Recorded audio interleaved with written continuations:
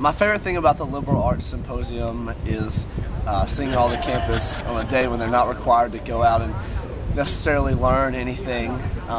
Everyone's out here supporting their friends and supporting their peers and going to events, and I just watched Claire Carter give an awesome presentation about Mormonism and her creative writing project based on her research of primary material in Dalton, Georgia, and it was a very specific, very interesting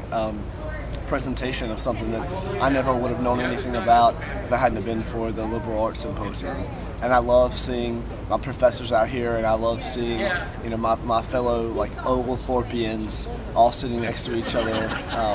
in the middle of the day on a beautiful day, and all out here in the pursuit of knowledge and supporting their